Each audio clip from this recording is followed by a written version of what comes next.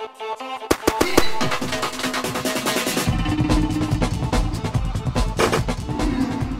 is the Army Today 2008 Year in Review.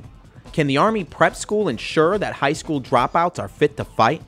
Gail McCabe takes us to Fort Jackson, where recruits are hitting the books.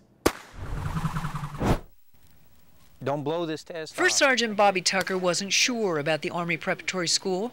He thought it could be a mistake. A 19-year Army veteran, Tucker says he's taken a closer look and he's changed his mind. Everybody's first impression is the Army's lowering its standards, and then after you get smart on it, we actually raise the standard.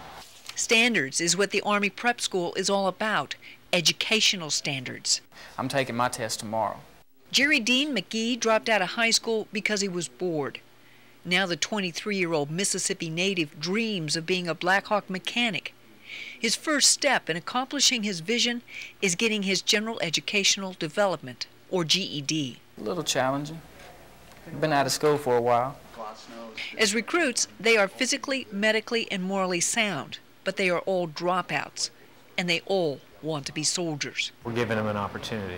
If they are unable to be taught here in this environment, then they are chaptered out of the Army and they will not join the Army. GED testing covers 5 basic areas, from reading and writing to math and science. To get here, they had to score in the top 50% on the Army's initial aptitude test. And while it's still a pilot program, some 3,000 new soldiers are expected to apply themselves at the Army's preparatory school this year. The Army and my career will take care of it. That's the Army Today from Soldiers Radio and Television.